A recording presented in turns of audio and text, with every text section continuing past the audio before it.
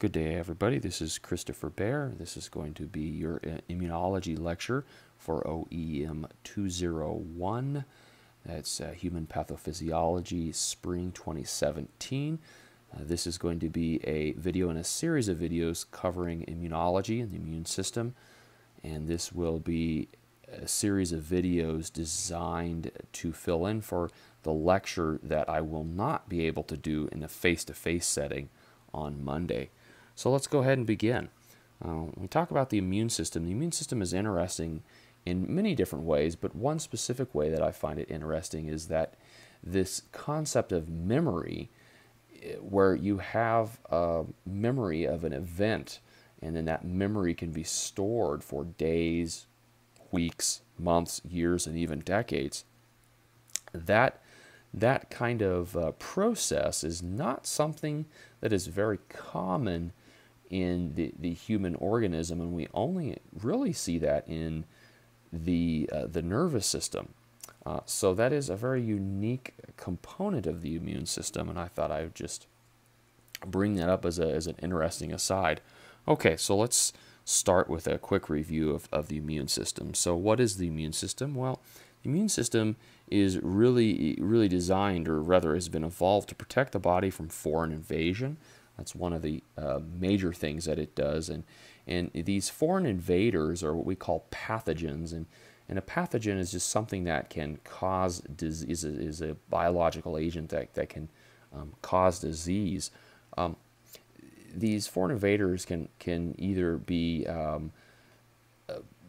prokaryotic cells like bacteria, or even eukaryotic cells like fungi or amoebas, or they can even be subcellular, such as viruses and prions, or what we call protein-infective particles. So there are a lot of different things that fall under the umbrella of a foreign invader or a pathogen. We just need to recognize that lots of different things can potentially be pathogens, and it's absolutely remarkable that we have this system that is able to deal with this very wide variety of pathogens.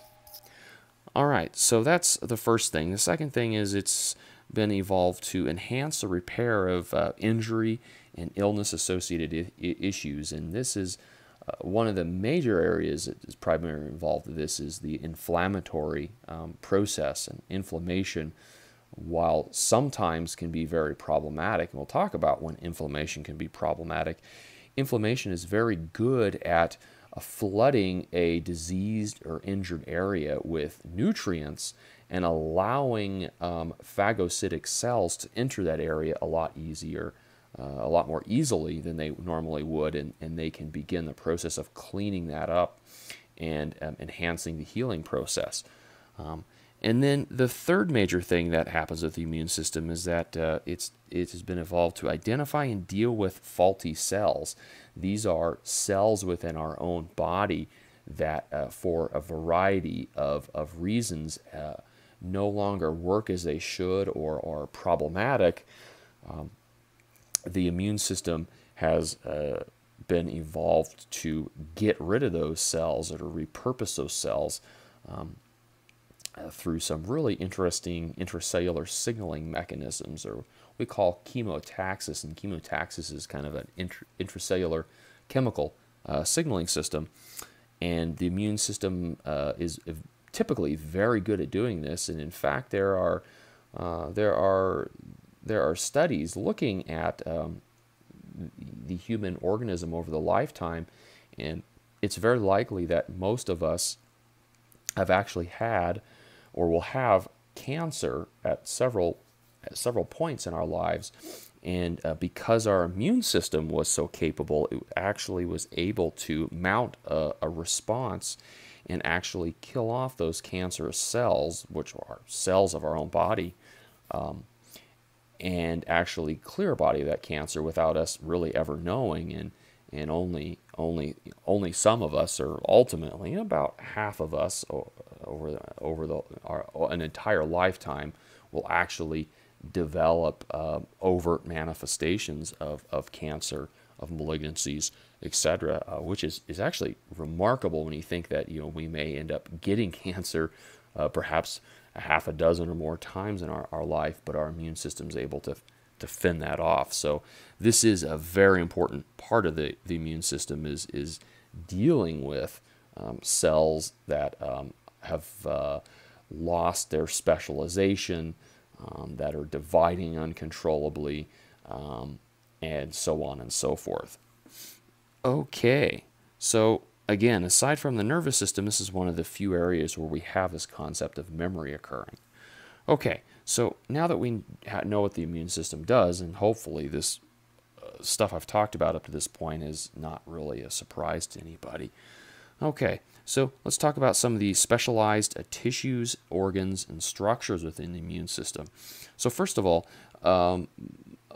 our most important immune cells, or the most noteworthy immune cells that we'll be talking about in these series of lectures, most of them come from the bone marrow, and these are progenitor cells, or sometimes known as stem cells, that differentiate out into the different types of blood cells. So some differentiate out into the red blood cells, some differentiate out into platelets or thrombocytes, which are actually cell particles, and others will differentiate out into the white blood cells. And the white blood cells are the workhorse of the immune system, at least when it comes to within the circulating blood.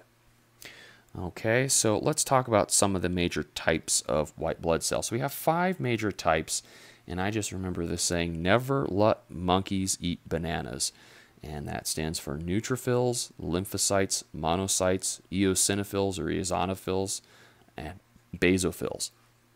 We can further subdivide these types of white blood cells into what are known as granulocytes or agranulocytes.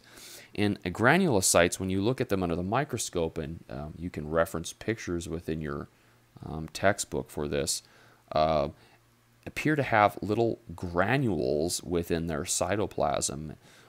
And then agranulocytes lack that granular structure. And of course, these granules are enzymes, typically, that can be released by the granulocytes and can be used to mount an attack against foreign invaders or pathogens. Okay, so your neutrophils, your eosinophils, and your basophils are granulocytes, whereas your lymphocytes and your monocytes are agranulocytes. Okay, so with that in mind, I'd also want to just briefly talk about what are known as your lymphatic tissues. So you guys are familiar with the circulatory system, but alongside the circulatory system, you have another type of circulatory system, and this is a system that is, of course, known as a lymphatic system, but it consists of lymphatic vessels that essentially reabsorb interstitial fluid. So fluid that perhaps leaks out of cells or leaks out of the vascular compartment, and whatever components are within that fluid can get reabsorbed into the central circulation back through the lymphatic vessels. So what you get is this fluid gets reabsorbed or gets sucked back into a lymphatic vessel, but before it gets dumped back into the central circulation, it will typically go through a lymph node. And a node is you have several collections of nodes, of lymph nodes. You have large amounts of lymph nodes in your thoracic cavity, in your axilla, in your neck, in your groin, and in other areas throughout your body. You have approximately 600 or so lymph nodes. And basically what lymph nodes are, these little areas that are very rich in white blood cells. And so before that fluid gets dumped back into the central circulation, back into the vena cava near the heart, it will go through these lymph nodes, and these lymph nodes will in essence filter that fluid out, make sure that there aren't any pathogens, and then allow that fluid to get repurposed or to get placed back into the circulatory system or back into the vascular space. And so there is a term known as lymph adenopathy, And what lymphadenopathy is it is a swelling of a lymph node. And swelling of a lymph node, it can mean many different things, but often what it means is that there is some sort of infective or inflammatory process distal to that lymph node. So for example, maybe I have an infection or a cellulitis in my hand, and then of course there's inflammation and going on, and as that interstitial fluid gets reabsorbed, it will pass through the lymphatic circulation and into lymph nodes within my axilla or with my armpit. And then those lymph nodes, there may be, say, some bacteria in that lymphatic fluid, and so the white blood cells in those lymph nodes will mount a defense to clean that circulation out, and you will have swelling of the lymph node in response to that distal circulation. Lymphadenopathy can also be indicative of certain types of inflammatory diseases, and even certain types of cancers, a large group of cancers known as lymphomas, or cancers of the lymphatic circulation, also present with a lymph adenopathy or swollen lymph nodes. Your spleen is also a very important lymphatic organ. Blood cells go into the spleen, particularly red blood cells can be stored in the spleen, will go there, die, and break down. And sometimes when you have certain types of infections, such as Epstein-Barr virus or mononucleosis, you can get swelling of the spleen and other organs. Okay, and then you also have lymphoid tissue, and these are tissues that are not exactly lymphatic tissues, but they're very similar, and they have a very similar function. And we see these primarily in your gut and within mucosal membranes. So mucosal membranes that cover of course, your gut and cover your airways, your upper and lower airways, is where we typically find this mucosal tissue.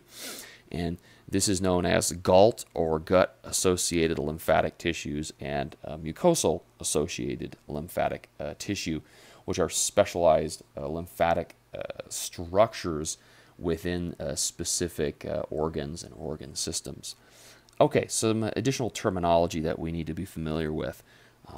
So there is a term known as leukocytosis, and leukocytosis is an elevated white blood count. So a white blood count is often done when we are working somebody up and we are suspecting an infection, or we're suspecting some sort of event that may be involving the immune system.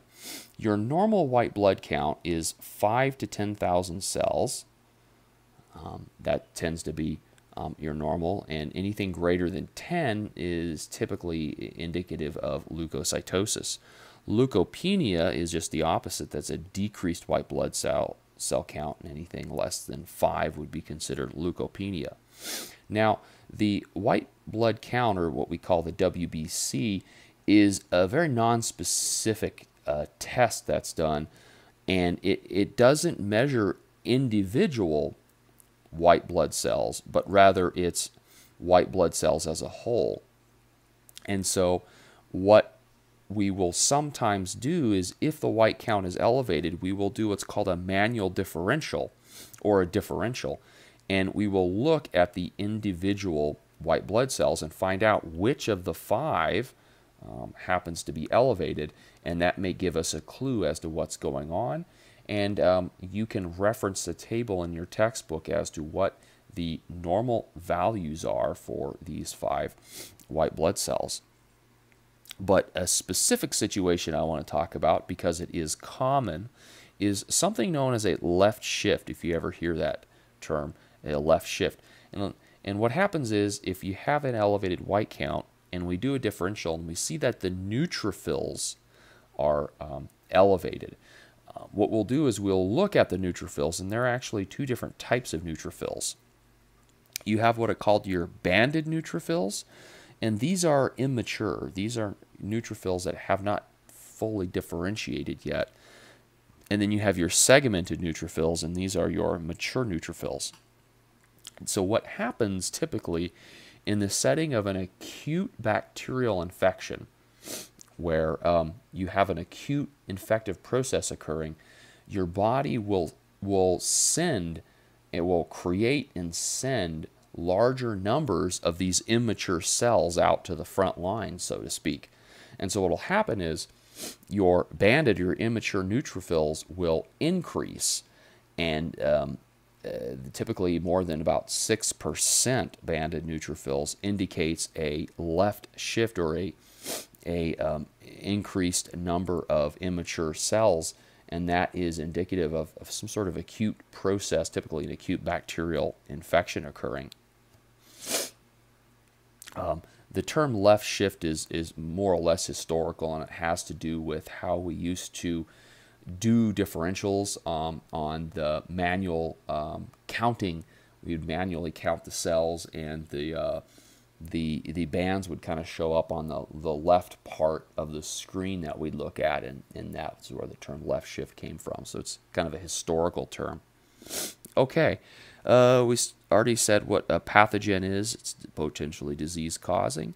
And I think we'll go ahead and cut it off here, and we will pick it up looking at the immune response big picture in the next video. Okay, thanks for hanging in there, guys.